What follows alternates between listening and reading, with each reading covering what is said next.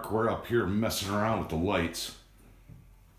You notice what's going on right now is the picture is appearing and reappearing very fast with all different types of colors and speeds. So before you watch the video, I just wanted you to see this.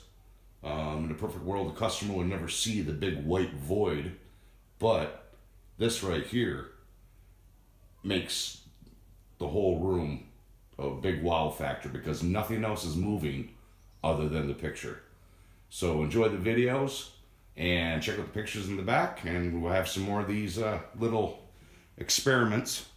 It's like kids in a candy store having a good time.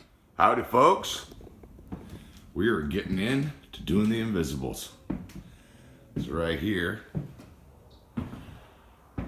we have placed our white voids.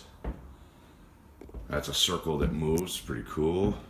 Got an area there, one right there. It's kind of dark. This room was done very hazy last time, but we got one right there. When they enter, there's a set of stairs right here. And so we'll have that area hit. I'm gonna start with red because it's, I was shocked at how bright it is, so I'm hoping that the camera will translate it. So onwards and upwards, let's get this thing started. I started spraying it. So you got the white right there, and then you got the invisible. White, invisible. It's gonna be awesome. So we're gonna continue forth here, but I just wanted to show you guys that when that gets hit with a strobe, and I'm telling Mark he's gonna sit there and be shooting it with different colored strobes, that'll completely disappear. And we'll be detailing it out, so there'll be monsters all over the place. And then when he hits it with the strobe, they all go bye-bye. More come. All right. I've put red down in certain areas. Again, that's on a white surface, invisible. And there's some there.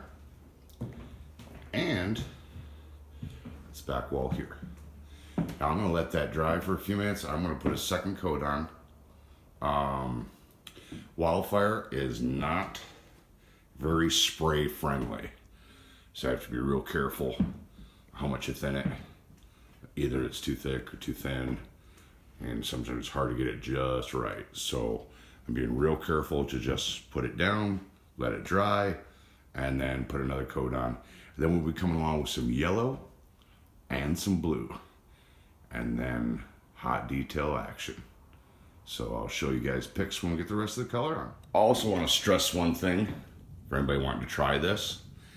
I am using a brand new gun that has only had white in it. No colors. And when I do it, I'll do a fresh airbrush that had no other colors in it. Because in a perfect world, we want these to go from white to the colors.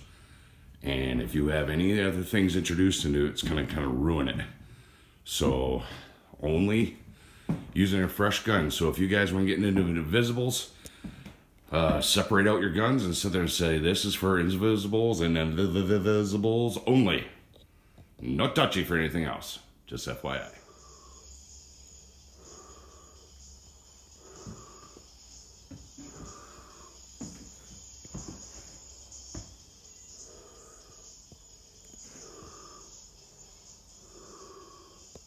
The colors are on. I'm impressed. Nice and bright. It's gonna be cool when we detail it out. Now, got a little folding. For you non-painter folk, there's little runs. Or where the paint is kind of mixing into itself. But you know what? I'm not really concerned about that. I'm going to utilize that in my design. There's ways of getting around it, okay? But I love the fact that it blended real nice. People, this is white paint. God bless, this is black light.